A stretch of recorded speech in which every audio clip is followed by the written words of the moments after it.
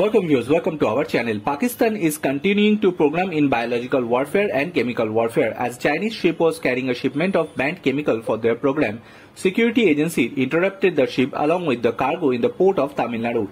It is learned that several prohibited chemicals including orthochlorobenzalide methanolins was in the shipment. Orthochlorobenzamine methanolins is used to tear gas and riot control agent. Every chemical is known to have a dual use.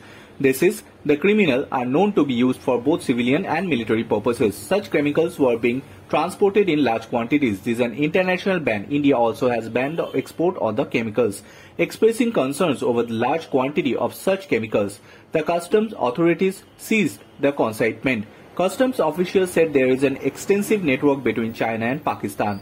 Chinese companies are supplying parts of Pakistan's ballistic missile program by seizing the dual use of chemicals by exposed that network.